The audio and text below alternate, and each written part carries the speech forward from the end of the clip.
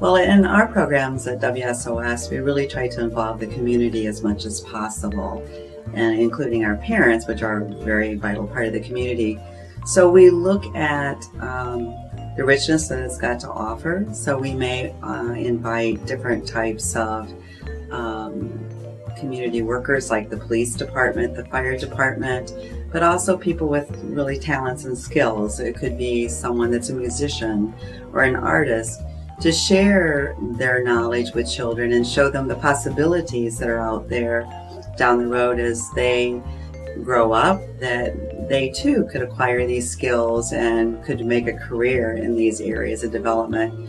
I own a gallery for babies. It's called First Encounters, an art gallery for babies, and I just opened up in April.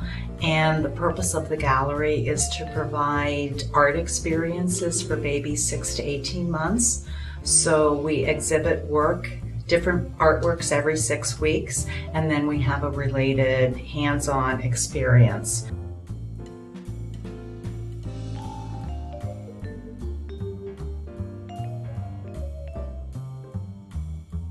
What we used today, we had 2 different kinds of paint. The first kind was a very simple recipe. It was just made out of sweetened condensed milk, and I added some food coloring to it, and you just stir it up, and it's a nice thick consistency, and it's a little sticky, but that's okay. And then whenever it dries to a nice sheen onto the surface. And then the second paint recipe was made out of cornstarch, and you have to cook that on the stove and with some water, and it thickens like a pudding. And then you can add Kool-Aid because it offers some color, but it also offers a nice fragrance. So the children have a different experience whenever they're smelling it as well as tasting it.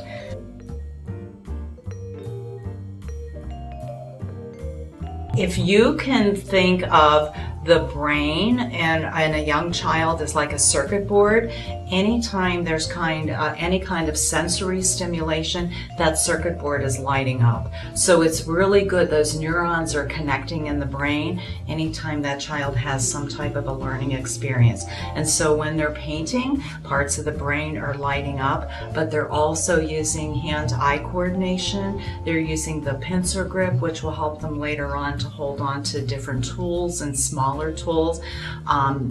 Fine motor coordination whenever they're working with their little fingers, and also, most importantly, not that those aren't important, but crossing the midline is another skill whenever they're reaching over to smear paint onto the surface from right to left or left to right, and that helps later on down the road when they're reading and writing. I think that art experiences are really, really important. I think because folks see them as a really fun activity, that children are not learning anything. It's just fun, like play. But art really can teach children a lot. I think it's really important, you know, for me and for my staff to be out there in the community and to see what's available and making connections and to make them aware of this population that we serve, of young children, and how vital it is for those children to be aware of what's going on in their community. So this is a community I'm going to become a citizen in and contribute to later on.